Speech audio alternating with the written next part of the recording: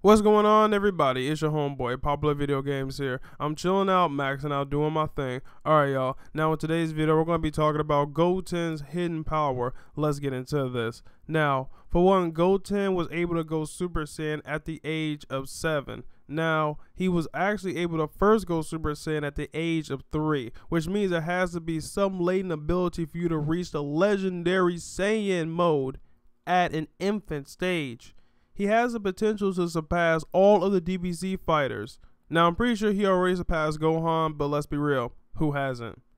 Now, Goten is actually looked upon higher than Gohan is now. Gohan was the favorite of a lot of Dragon Ball Z fans. Dragon Ball Super, everybody's looking for Goten to replace Gohan and hopefully be one of the prime characters in the series.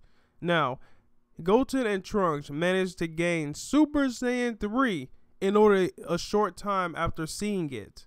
Yes, they fused, but the fact is, they were able to go Super Saiyan 3. They mastered that ability. Now, their bodies are too young right now to really handle Super Saiyan 3 on their own. As shown in Dragon Ball GT, Goku couldn't even hold Super Saiyan 3 in his kid form because it's too much stress on the body. But as a fusion, they are able to do it. These kids actually managed to do something. It took Goku years. These kids managed to do it in a few months. That's a prodigy if I've ever seen one. Now, let's get back to them fusing. When they fuse, of course, the power level is tremendous. Now, when they separate, where does that excess power go? I believe it goes back into them because that power Goten has to come from somewhere.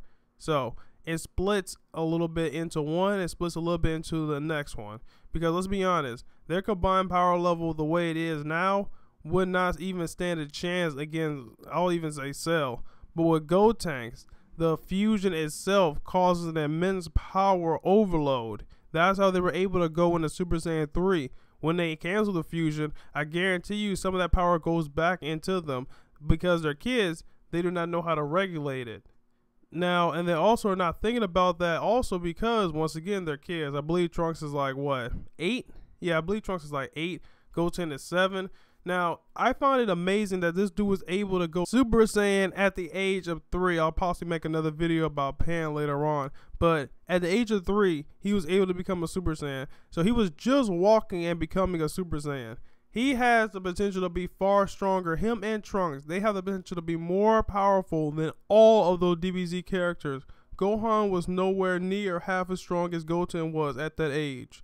Goku was not even a percent of the power level that Goten was when Goku was that age. Now, with that latent ability, plus I guarantee you there's going to be some type of training, God Key training. I believe that a lot of them are going to get God Key training because that's the only way for them to transition. And I know that the DBZ franchise is not only going to hold on to Goku and Vegeta as the main guys. They have to give everybody else a chance to be in the spotlight. Now, the thing is, Goten and Trunks' training is going to be vigorous because I'll make a video about that. They can only go into the God Key chamber as Gotenks. Yeah, so after the 30 minutes is up, they have to leave out, wait, and then go back in. That's how they're going to get the God Key. They're going to harness it with Gotenks, and when they separate, the God Key will still be in their bodies. That's what I was talking about, the whole energy separation. Alright, y'all, thanks again for watching. This has been your homeboy, Popular Video Games here. Make sure to like, comment, subscribe for more. Peace out, y'all, and talk to you later.